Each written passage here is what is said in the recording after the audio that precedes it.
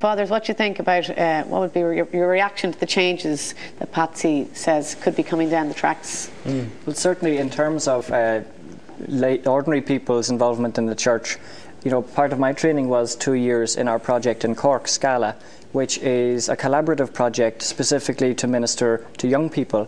Now, that project, when I was living there were 10 of us there, 5 Redemptorists in the community, 5 lay people. Who was in charge of the whole project? A Redemptorist and a lay woman in charge. You know, that is where we are committed ourselves as Redemptorists. I think that is where the church has to go. The fact that the numbers of priests is dropping isn't an issue for me. The church itself is still growing. We're learning a lot, and people have huge amount of gifts to offer, and it's not just down to priests or sisters or brothers. Everyone has something to give. So women priests, you'd be in favour of women as priests? I'd be in favour of dialogue. I think we can never assume that we know everything right now. And I think the more we study, the more we talk to each other, the more we pray, the more we leave room for the Spirit, the more we'll understand each other and we'll know where God is calling us to go.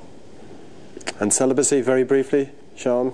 Well, as Patsy was saying, it is being talked about, the mandatory element. I think all these things need to be discussed about. Would you like the choice yourself, personally? Well, I suppose the choice I've made has been to live in a community. Even if it was removed, it still wouldn't apply to religious orders because we live in the community. Very quickly. Well, that's exactly what I was going to say. You know, we've made a decision to live in religious life and in community, but I certainly agree with Tony.